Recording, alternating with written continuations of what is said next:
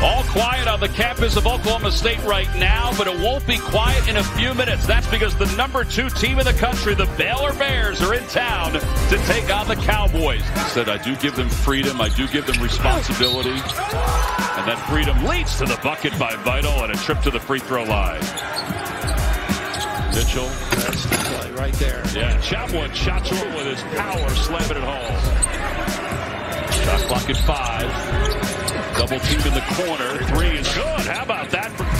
Davion Mitchell. Bounce pass inside of Vital, wide open. What a great play.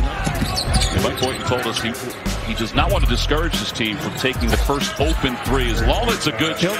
That'll discourage it up. Yeah. Now he's jumping the passing lane. There comes Flagler. And his reverse layup is no good. Meyer, those there to put it back. Oh, pretty play. It's Vital, so athletic underneath. 7th tie, and now the turnover forced by the Bears. Here comes Butler, leaves it for a cutting Davion Mitchell. Off the screen by Vital. Butler's able to slice through, gets it back to Vital. Off the glass, it's good.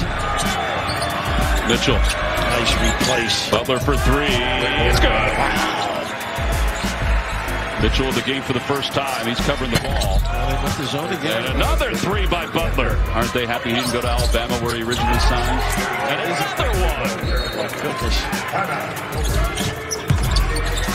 Anderson is knocked away by Vital. How about that? The extra hand by Butler. Absolutely. They're telling Teague to shoot it from the baseline, and he does. They're just collectively defensive. Look at where he came. He's been a bright spot today. There's the gamble. You're going to get these looks against the press. Well, it's the 3rd best start in school history, and it keeps getting better.